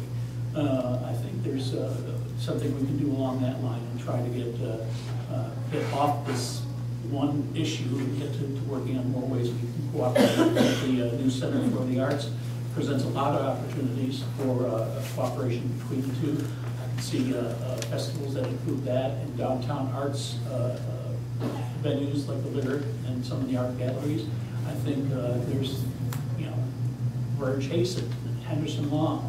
I think there are, again, I think the bikeway along Henderson Lawn, paralleling North Main Street, and maybe the Center for Fine Arts as well. I think that could be an answer to the lack of a bike lane along on North Main Street. So I think there are a lot of areas we still have a chance to work on, but until we get past this one issue, it's going to be hard. First, I'd like to say that I think that Virginia Tech and the town of Blacksburg do have a good relationship, but there are definite areas where we need improvement. The meals tax was already brought up, and this is something that I think is very important. I believe that the town of Blacksburg, that Virginia Tech should collect the meals tax from campus visitors on campus. Of all of Virginia's 15 four-year public universities, Virginia Tech is the only one that doesn't reimburse their local communities for meals and lodging. So this really gets to a fairness issue of our downtown restaurants or downtown or other Blacksburg hotels competing with the services that are on Virginia Tech's campus. There are more than 100 restaurants in Blacksburg that collect the meals tax, and there's over 20 restaurants and franchises on campus.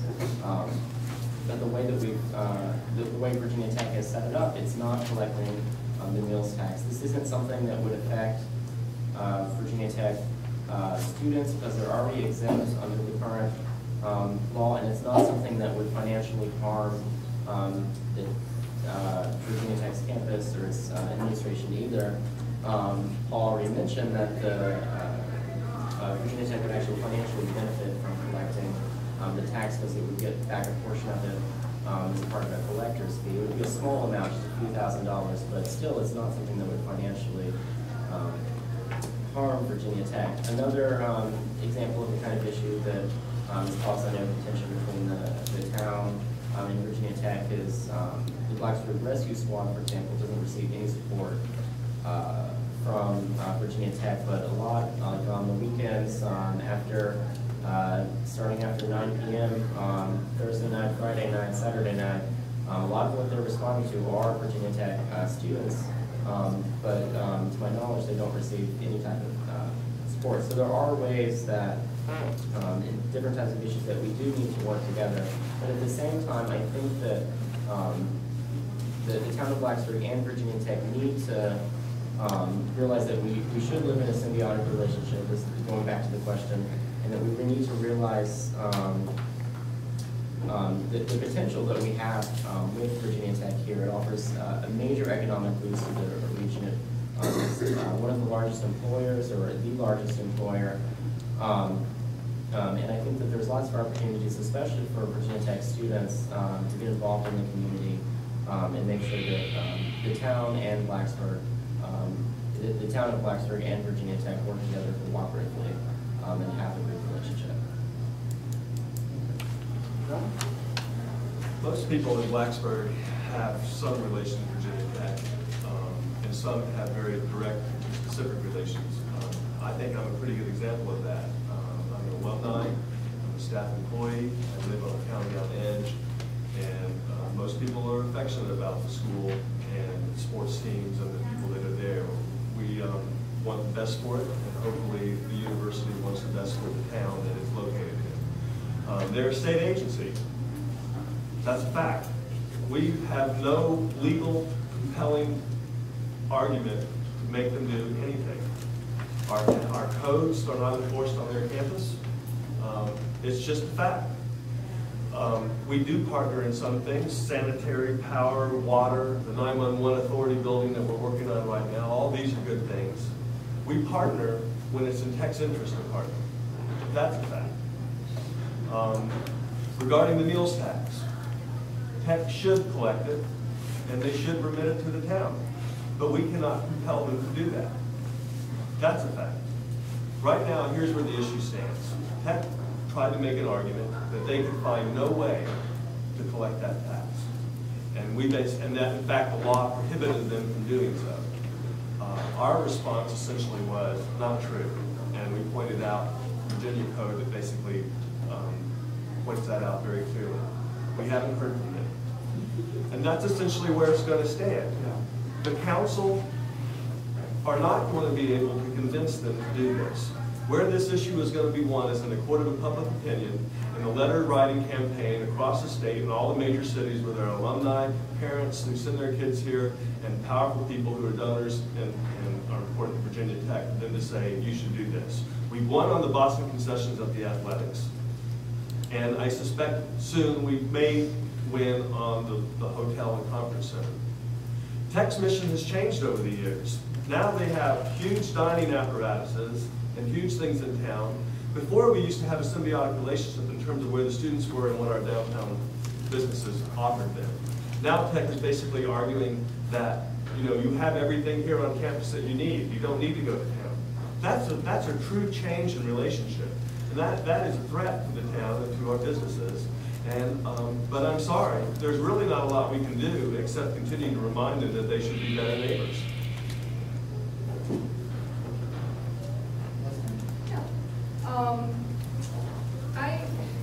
I feel that the town's relationship to the university is perhaps a little more complicated than the question portrays. The question again was, we're in a symbiotic relationship. What can town council itself do to make that better? And it's a reasonable enough question, but it's just a really big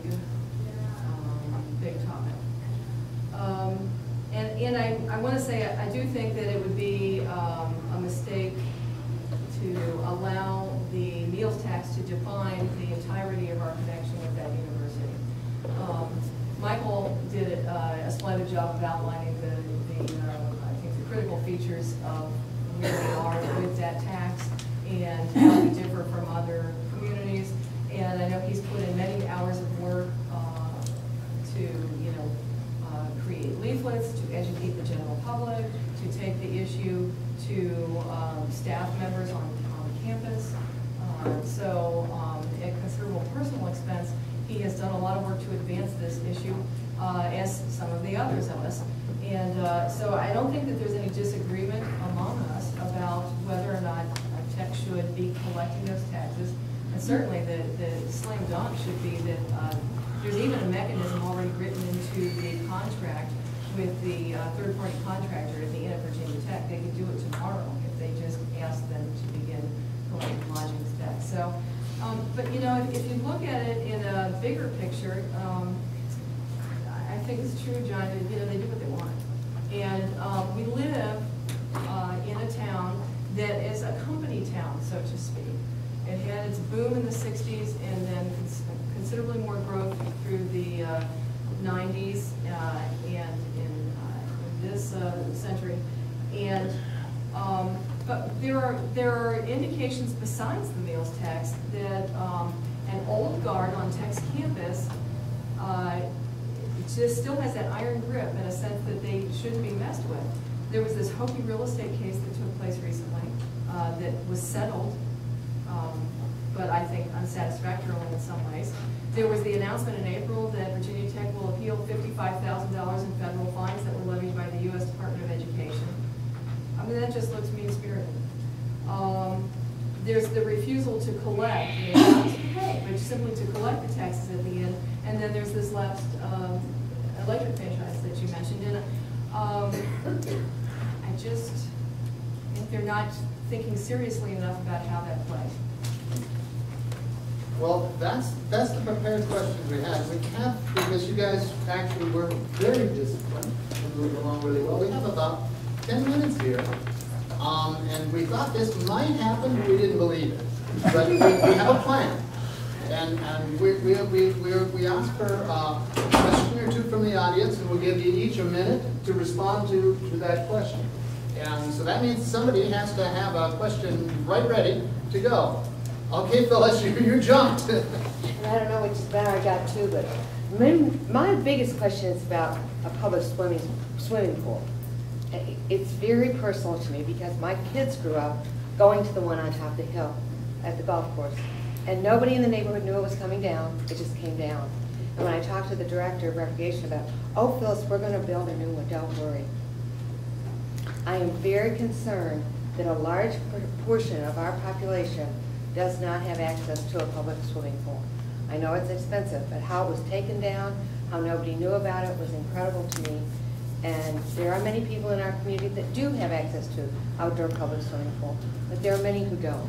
The ones who do are very blessed, but the rest of us, my kids, we couldn't have afforded country club and a list. Can we get some quick responses here? Leslie's got the facts. I've got the chart, and I'll tell you, I'll have to admit to you, Phyllis, you asked me this in the last election, and I thought, where is that coming from? Because I haven't heard anybody say it before, but apparently, you have now swayed 24% of the households that responded to this survey on parks and rec facilities said that some flavor of like intensely important or mildly important, but 24% said an outdoor, specifically an outdoor swimming pool would be important.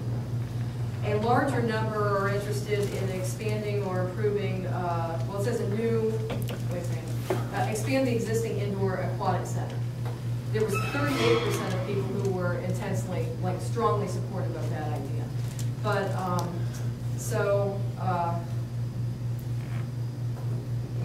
the figures I hear is that they're extremely costly to build. They're only open part of the year. And if you were going to put more money in the pools, I'm thinking it might be the more frugal thing to do to expand on the indoor. Next. I'll go ahead and add to that. That was part of the Parks and Rec study, which came down to an indoor multi-generational, multi-purpose rec center, which could include an indoor pool. But I just can't see the money for an outdoor pool. Phyllis, I know it's one of your dreams. If you win the lottery, let us know. But I don't think in terms of the mission of Parks and Rec and in terms of what the town has available, that can be something that we spend money on in the near future. I know that pools are obviously expensive. I don't think we make any money on our indoor pool. I know know, Christiansburg has had some problems making money on its indoor facility. And I go there for my therapy swim because it's got a nice 96-degree warm pool for therapy. But I get, as Leslie said, I don't think that's where the citizens see a priority right now with what little money we have. I will start, I'll say it is good to get a surprise question that isn't about Walmart's chickens or roundabouts. I've never actually received a pool question. I don't have the data in front of me about like finances for pools and that sort of thing. Leslie's got it hiding over there. But I will say it's something you would have to look at the numbers and the finances. I think that there might be opportunities to partner with Christiansburg's new aquatic center, like Paul mentioned, and would possibly expand indoor facilities, but I don't know whether there's the same type of opportunities for outdoor pools. But I haven't done much research on that. Phyllis, I like outdoor pools.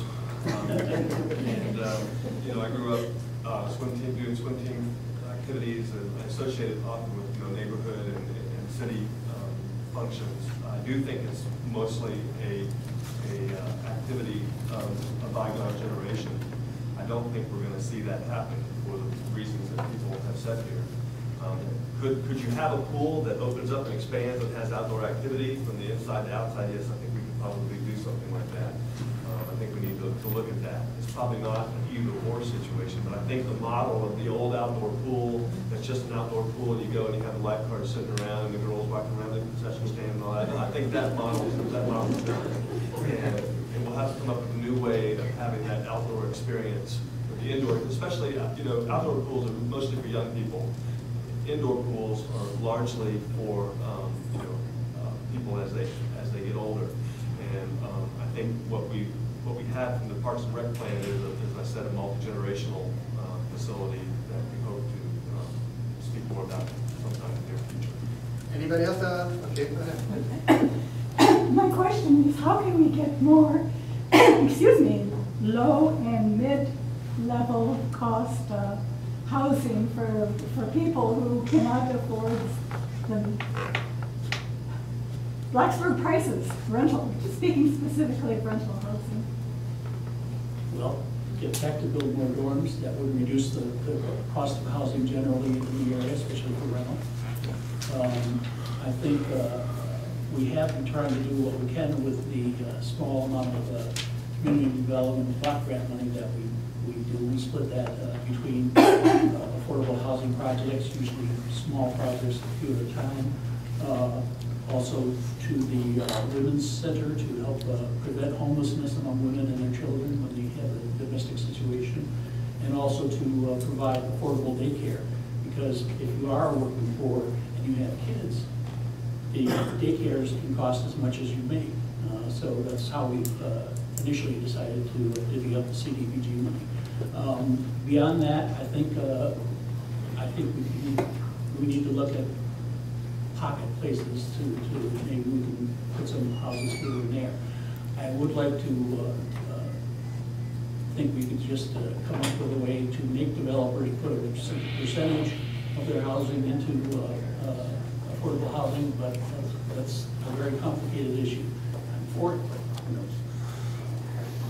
Well, you're certainly right that we need more affordable housing in Blacksburg. I don't have the numbers, the most recent ones, but 2 years ago, the average cost of a home in Blacksburg was about $186,000, which was about $15,000 to $20,000 more than the whole cost of a home in Christiansburg, even more than the cost of homes in the county that wasn't part of just Christiansburg and Blacksburg. So certainly we need more opportunities to encourage home ownership between low to moderate income people. The community development block grant programs we mentioned several times, and Paul outlined how the money is used. In the past, a lot of the affordable housing types of things have dealt with infill development. I think we need to continue to focus on infill development and creating more opportunities, grant opportunities, so that people under the HUD's definition of affordable housing, which is housing doesn't take up more than 30% of the median income in the community, that those people are able to own a home and be valuable, productive members of our community. We have made some progress. The CDBG grants, keeping up with community housing partners to build some houses in my neighborhood and in the Bennett Hill Progress Street neighborhood has really made a difference, and they've been great projects. We hope that we can do some of that, maybe even a significant amount on the old middle school site. That's something that we're going to pursue very vigorously. Hoping the town can be a partner in that. I think that's a good site for that, for having people that work downtown, live downtown, use the buses, all the other transportation, and pedestrian and bike lanes is what we want to see. We're a prosperous town. When I moved into Wharton Street, there were several trailer parks right around where I live. They're all gone now. There are currently a bunch of them that I know of on Gibbons Lane in that area. I think the development and expanding of Gibbons Street, Progress Street through there will mean that those will leave too. In some ways, that's unfortunate. And I don't know exactly how to think about that, how we force out that type of living conditions with new development and new houses. But we do need to pursue that vigorously. We do need to make sure that we offer alternative living conditions. I won't say exactly who this was, but I had a county supervisor one time say to me, "Oh, Leslie, you know, Blacksburg's just going to become a sort of privileged enclave. You can just, you know, this is how it's going to be. You're going to be Boulder, Colorado. You might as well put gates up around it, and that's how that's going to be." And it just really caught me off guard. And the more I've had a chance to think it over, the more I understand why that individual could make the case. But if we can do something to prevent that, LMI housing is one of those things, and we have done it very artfully. This low and moderate income housing. We do leverage our CDBG funds artfully. We have tried all kinds of different models. We bought a house on Burroughs Drive at one point and kind of flipped it. Not that we want to be in the business of flipping houses, but that we have done that. We have an emergency home repair program. We have done beautiful low-income housing up along Lee Street, which I think you're referencing. And but I think, you know, and we could plant LMI housing in strategic ways. As I mentioned before, we could try to work on Roanoke Street, so that it's high profile, high visibility, and can bring along other pieces of the neighborhood. But if I'm not mistaken, the guideline to get into, the state guideline to get into LMI housing is 60% of the median income, and I think the federal guideline is 80% of the median income. But in our town, I've got a couple of friends in Cedar Hill subdivision. One of them is a nail technician, and the other one is a school librarian. Okay, so we're talking about productive, middle-class, frequently college-educated people who can't afford a house in Blacksburg.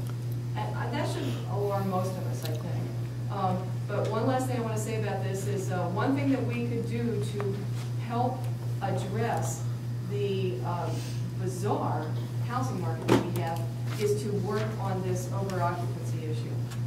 When owners can take a house that they've inherited and it's completely paid for and then stuff it with 4 to 5 students, that makes the cost of rents go up for everybody. And so that's a different piece of it that doesn't address federal funding at all. Thank you. I'm afraid we're going to have to go to our last round wind-up comments from each of you, 2 minutes each. And I think we're around to Michael beginning on this. Okay, tonight each of us has answered a number of important questions. We've addressed things ranging from how the town's going to deal with properties, working with the county and the town, to problem properties on town and dealing with over-occupancy things. We dealt with the bike and pedestrian master plan, downtown revitalization, relationships with Virginia Tech, swimming pools, and affordable housing. By now you should have a better understanding of each of our vision, our values, and our priorities in the town of Blacksburg. All of our answers tonight have in many ways come to respond to one much more fundamental question, a question that I'm also often asked while campaigning. Why are you running for Blacksburg Town Council? This may seem like a simple question, but in many ways it is not. I'm running because I believe economic development, regional cooperation, smart growth, and strong neighborhoods are critical to Blacksburg's future. Between the North Main Street improvements and the old Blacksburg Middle School redevelopment, between new school construction and broadband expansion, we're in a time of change and opportunity in Blacksburg. I'm running because I want to help address the many challenges that our community faces as well. Yesterday, Easy Chair Coffee Shop at University Mall, a staple in our community, shuttered its doors. And in 2 weeks, Barnes & Noble at First and Main would follow suit. I want Blacksburg to not only grow and prosper, but also maintain our high standard of living. I'm running because I want to listen and respond to the needs of all Blacksburg residents, regardless of their age, income level, or station in life, because I want locals to understand the enormous talent and creativity of college students, and students to understand the real impact they have on the community at large. And last but not least, I'm running because I want to bring new ideas and a fresh perspective to the community I've called home the past 9 years. I do offer a unique voice to local issues, and my record of service shows that I'm able to put words into action. I would appreciate your support and your vote in November. I look forward to meeting each of you after tonight's event and on the campaign trail. And once again, I thank you for coming out on a Wednesday night to learn about the candidates and the issues in the upcoming election. I'm running for town council for my second term. I need your help, I need your assistance. I look for your ideas, and I look for your support. We still have a lot of work to do. We've made some good start in the last couple of years. I think this last election 2 years ago really helped set us on a good path. I want to continue that work. There's still some critical decisions that need to be made as we implement a concept plan for the old middle school property. I hope to be integral to that. I think my planning background, architectural knowledge of how developers and plans are read, and my ability to communicate that both to my colleagues as well as staff and citizens will be an important ingredient in that. The downtown and town gown issues are absolutely vital to me, and I think to many of us. That's something I know will need continued vigilance and some expertise in, and knowledge of that area and the issues that are down there. I think I have that. There are other areas that we're going to need to expand on, whether it's the development community, commercial business, and the reconciliation of those interests between the towns and neighborhoods and business community. I think we're on the right path, and I think this council deserves your support. And I hope that my part of that will also be in your mind when you go to the voting booth on November 8th. Thank you.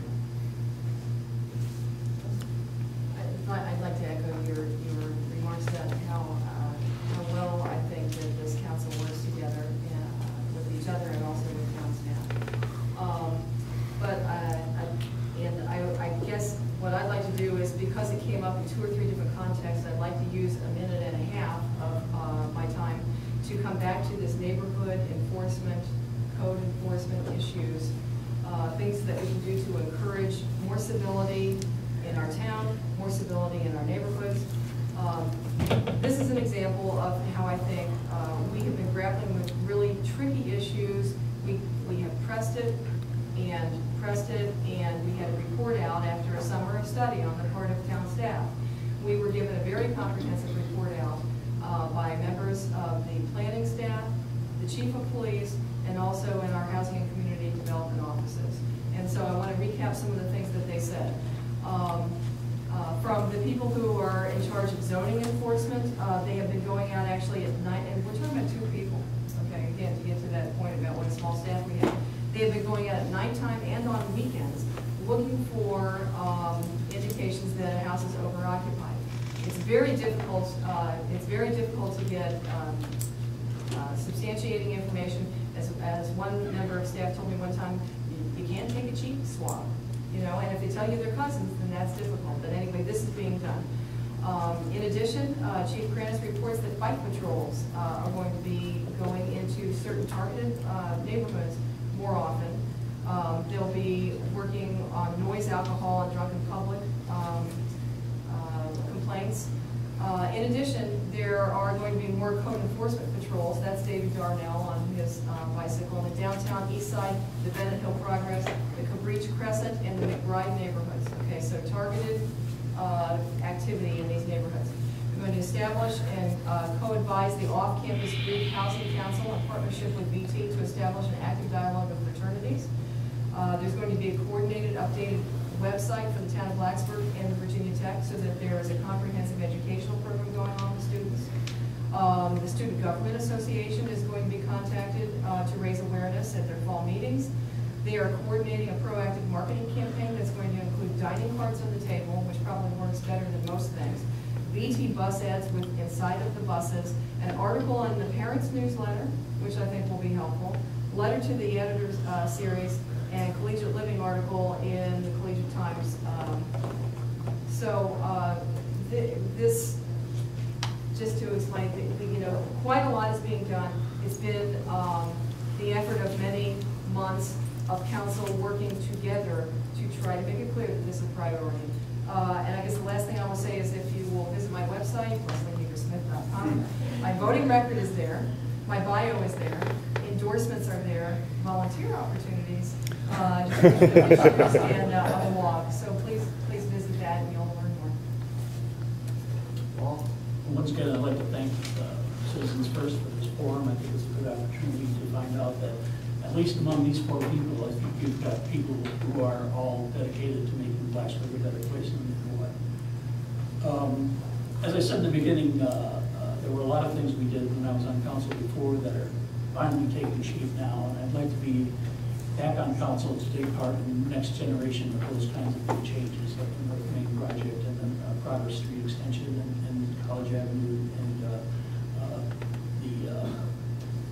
Blacksburg Motor Company.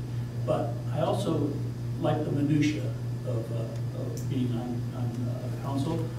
As I've said, this is my 3rd comprehensive plan, and if you want minutia, that's the place to go. I worked on the Environmental Management Advisory Board. I was the council rep. That's a group that looks at all the departments of the town and tries to pick out from the hundreds of ideas the top 12 or 15 that we should work on in terms of making Blacksburg a better place in terms of what the town can do. Housing all its hazardous waste in one place, building specifically for that was one example of things we did. The downtown bike racks, just grabbing Steve Ross one day and saying, let's take a walk downtown. Here's where we could move this one, we could add one here. Simple things that we could do. Adding sustainable beautification to the Civic Beautification Awards. That was an idea that I gave to the beautification committee. I think we need more green. I think we need a tree policy. I think people who top their trees, I don't believe in the death penalty, but boy, that bugs me. We need to get more Modea type operations downtown. We've got the areas set aside for the shops to come in and for people to live. We need to bring the people downtown to be working there, and then to live there, and then to eat there, and then to buy their whatever there. I still think we need the referendum on raising taxes to complete the bikeway pedestrian master plan and a new rec center, and then there's the meal tax. Thank you. Well, that's the whole round here. I have to commend you all for your patience and goodwill in all of this. I think we've had an opportunity to learn a few new pieces of information, get a better insight into the individuals that are running this this fall for town council. It's Citizens First for Blacksburg.org. You can get our emails from there and send us what you think the issues are, what priorities, what candidates you feel that Citizens First should be supporting. None of us wants to carry any yard signs home. And each of the candidates has provided paraphernalia for you to be with.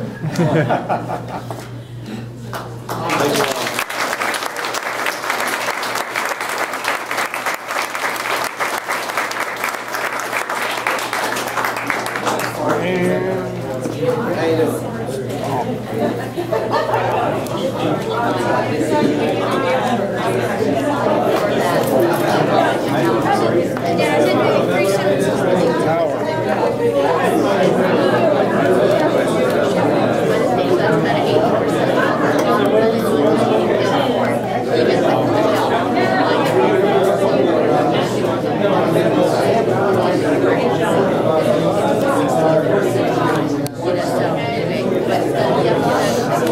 Bruce.